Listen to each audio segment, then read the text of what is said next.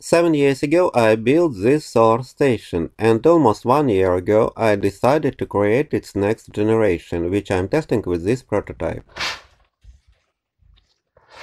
This prototype should eliminate several important disadvantages of these old solar heaters.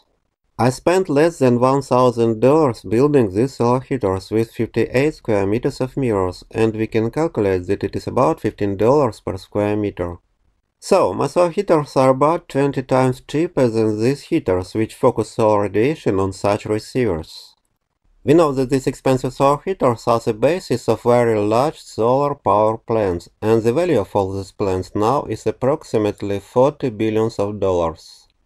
Now I remind you that these expensive heaters must constantly change their vertical angle according to the movements of the sun across the sky. Similar changes of the vertical angle are missing in my cheap solar heaters because they are located along this west-east line. Now I am showing photos of this part of solar radiation from absolutely motionless mirrors at these points in time of one day from morning to evening. The movement of this spot led us to the idea of adding a mechanism for small changes in the receiver position in these directions.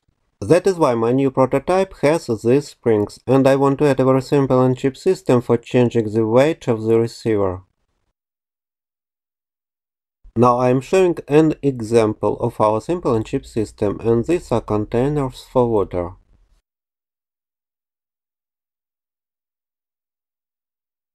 We understand that the more water is in the containers, the lower our receiver will go down. Unfortunately, this type of our simple and cheap system has several disadvantages, and therefore I am planning to change its design.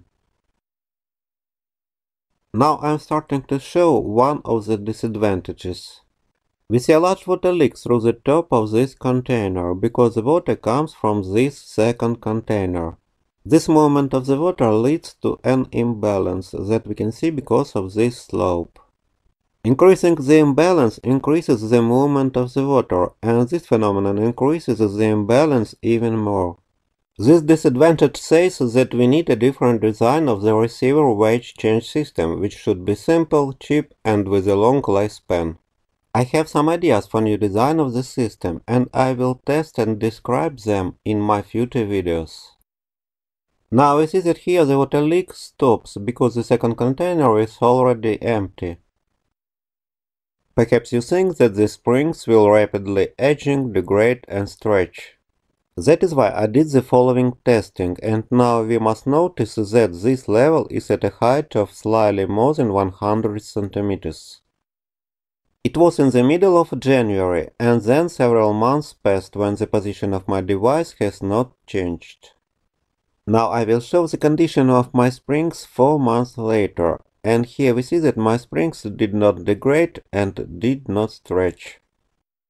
The springs were from this very cheap Chinese port expander, however we see corrosion of my cheap springs after 9 months of outdoor use. Perhaps my future videos will describe solutions what to do if our springs stretch and why their lifespan will be several decades. So I repeat that I will be making new videos on this solar heater in parallel with testing it and improving its design.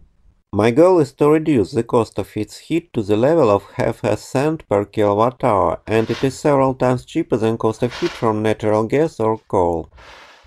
In addition, our cheap solar heat with a temperature of several hundred degrees can be used to generate very cheap electricity in a similar way to these solar power plants.